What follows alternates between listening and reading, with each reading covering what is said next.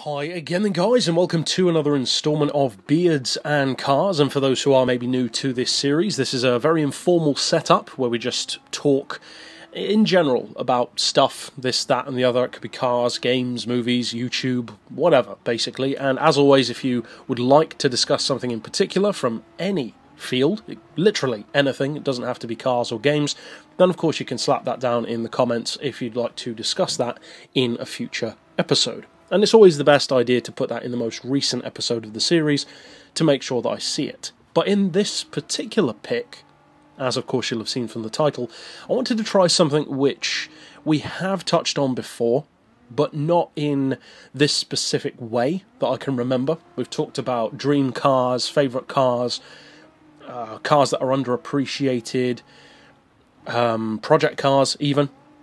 Not the game, but vehicles that you'd like to tune up. I've talked about that quite extensively, but one of the most popular things for a petrol head to do is to imagine what their dream garage would be, and there's a lot of different ways of doing that. Most of the people who do it tend to go down a system of having one daily driver and then one supercar, or that kind of setup, or on the other end of the spectrum, you give yourself a budget, and then you see what you could get within that budget. What we're going to do this time, for those who want to play along, is your 10 vehicle dream garage. And within those 10 vehicles, there is no price limit, so you could have the 10 most expensive cars ever made if you wanted to. You could have the Moon Rover in there. But it could be cars and bikes. I know for me personally, I love motorbikes as well, and there are definitely some motorbikes in my pick of my 10 dream vehicle garage.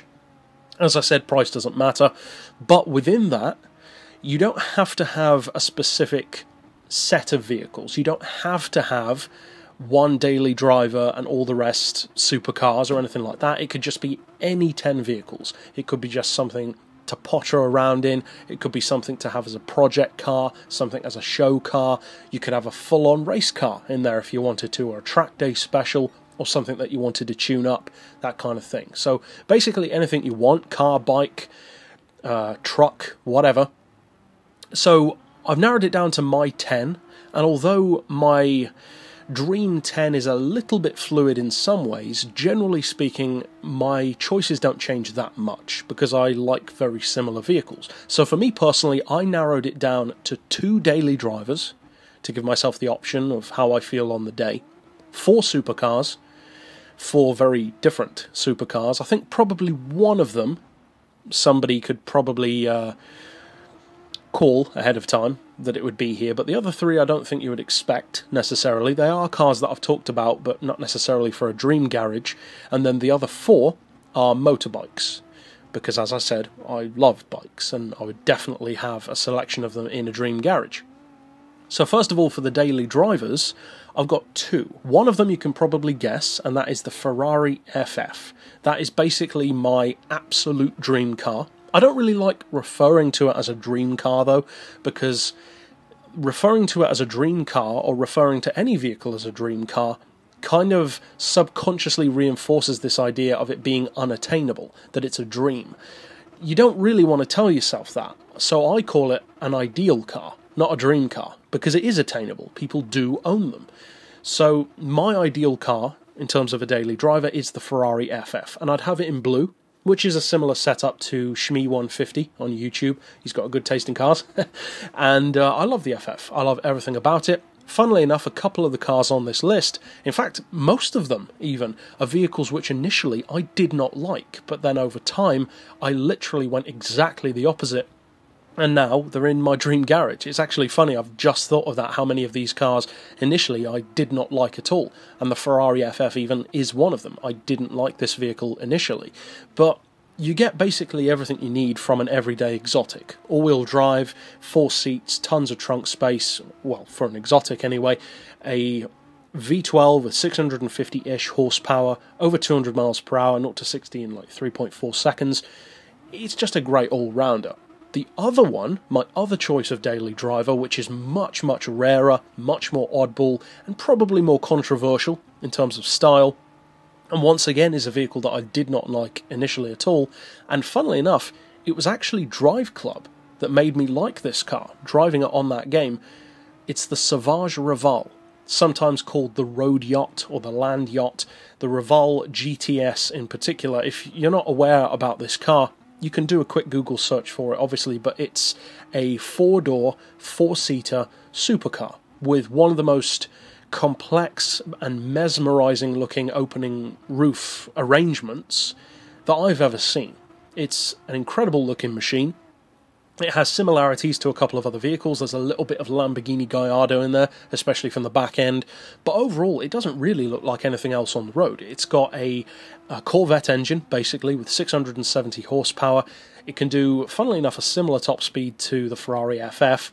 It is rear-wheel drive, but the acceleration time is fairly close, actually. I can't remember the weight on it, but I believe it is much lighter than the Ferrari FF is, and it's just an alternative, basically, to what an FF would be. The FF is more practical, but at the same time, the Sauvage has a level of practicality. The Sauvage, for me, is a car which I'd want to drive when I feel like being flamboyant, whereas the FF, I mean, it's still a Ferrari, but the FF has a little bit more practicality and a bit more all-weather usability, for instance.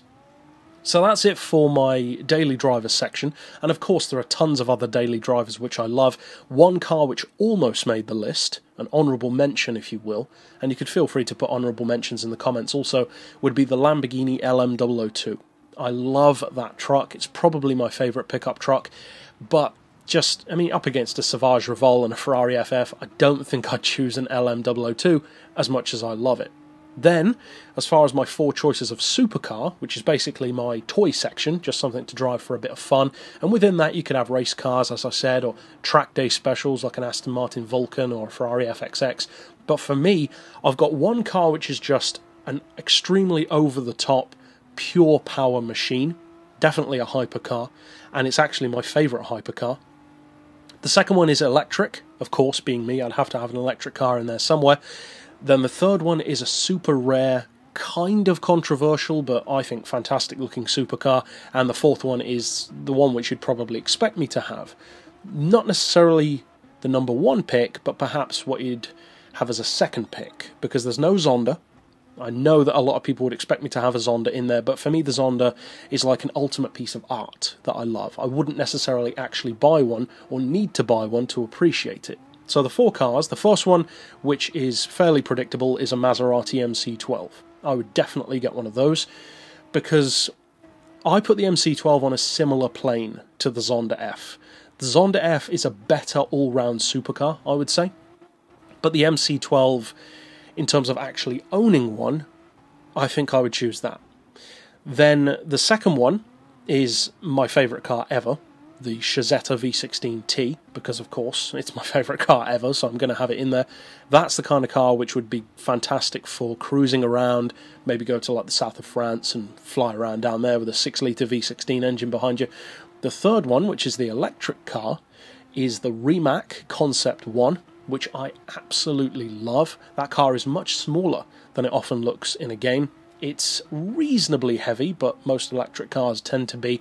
Very powerful, huge amount of torque. Again, in Drive Club, I kind of fell in love with that car on there as well, because it's pretty much the fastest car in the game. If you actually put it in a straight line against the Hennessy Venom or Koenigsegg 1-to-1, it can keep up with them, and for top-end acceleration it can sometimes even beat them. So pretty impressive. And also on a slight side note, I don't know how many of you guys have seen the new Tesla Roadster, but that thing looks fantastic.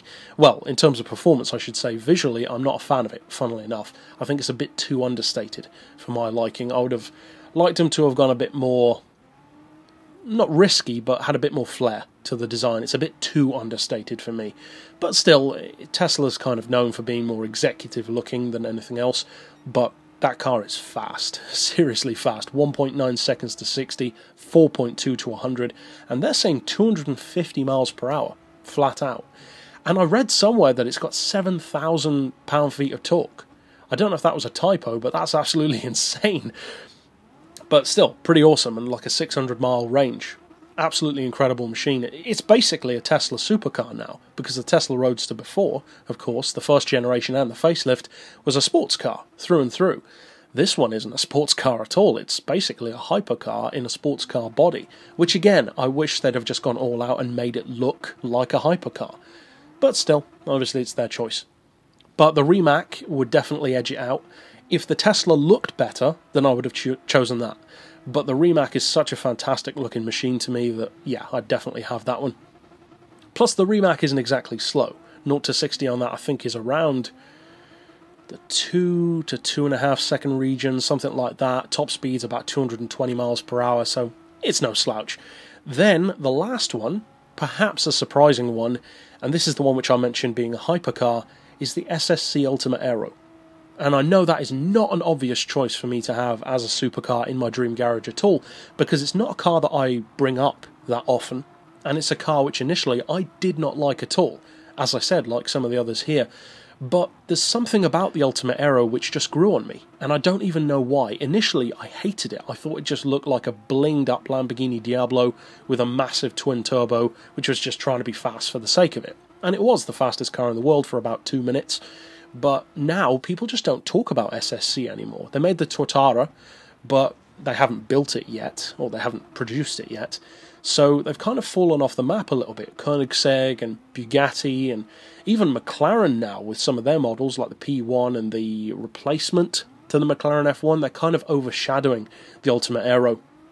And it's kind of faded into obscurity a little bit, funnily enough. And I didn't realise that SSC had actually made an electric version of the Ultimate Aero. I believe it was a one-off, and obviously it's nowhere near as fast. It had something like 780 horsepower, I think, instead of the whatever the normal one has, like 1100 horsepower.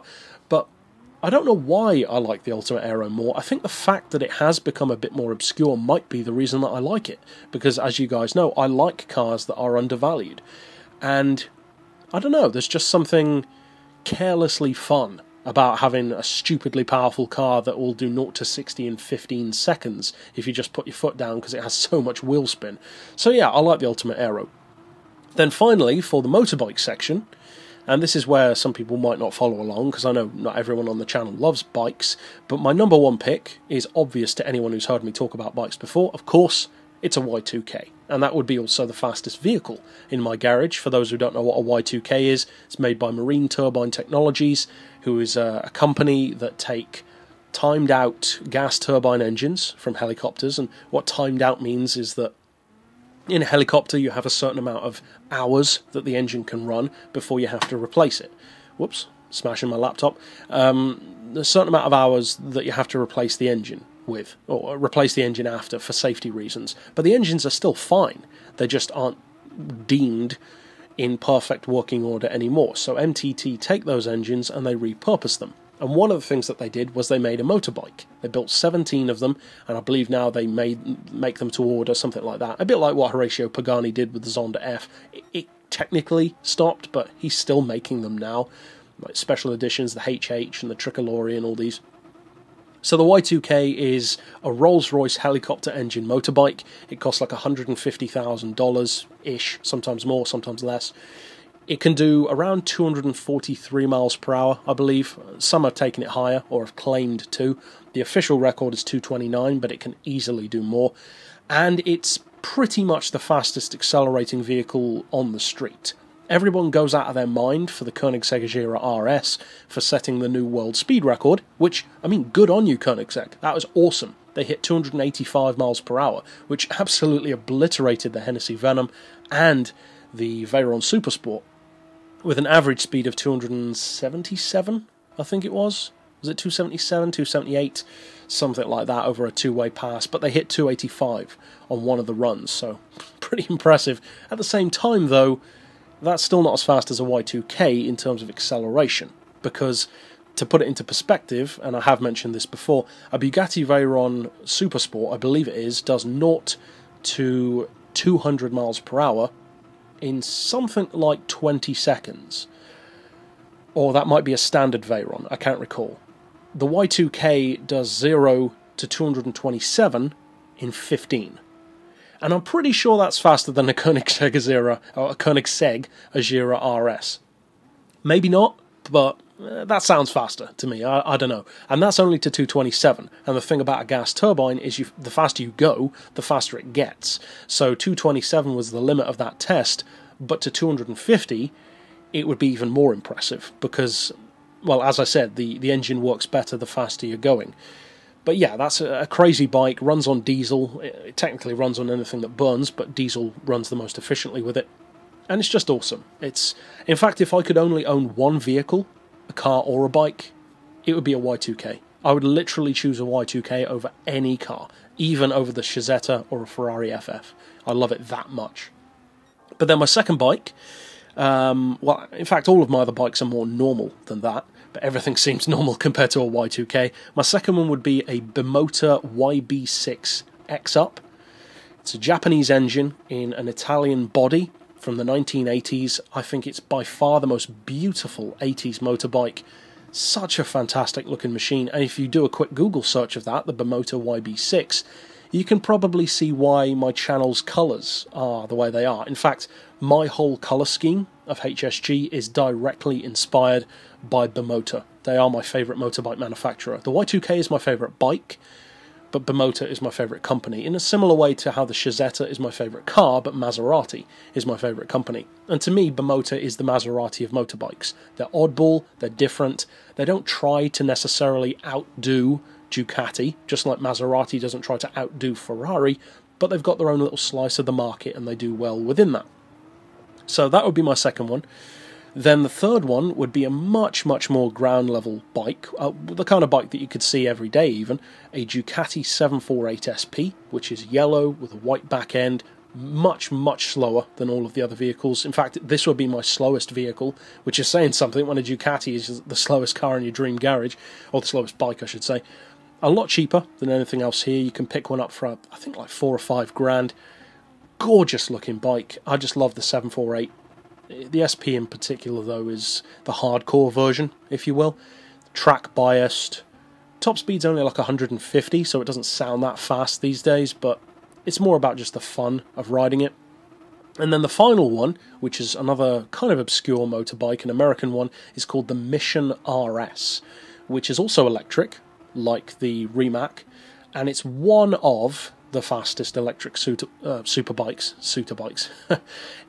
Top speed, I believe, is limited, though. It does around 150, so there are far faster electric bikes out there. The Lightning LS218, for instance, can do like 220 miles per hour. That's why it's called that. So there are definitely faster bikes, but I don't like the Lightning. I don't think it's a very good-looking bike. The Mission, if you Google Mission RS, I think it's a fantastic-looking bike, very similar to an MV Agusta, which I also love, but electric, and again, that immediately catches my attention. And again, that's kind of the motorbike equivalent of the Rimac Concept 1, I think. That combination of electric tech with a genuinely fantastic style to accompany it. So that would be my Dream 10 garage. 4 bikes, 4 supercars, 2 daily drivers. So, of course, I'd love to hear down below what your dream garage would be. No price, as I said earlier on, and it's kind of an eclectic mix for me personally. So, that's about it.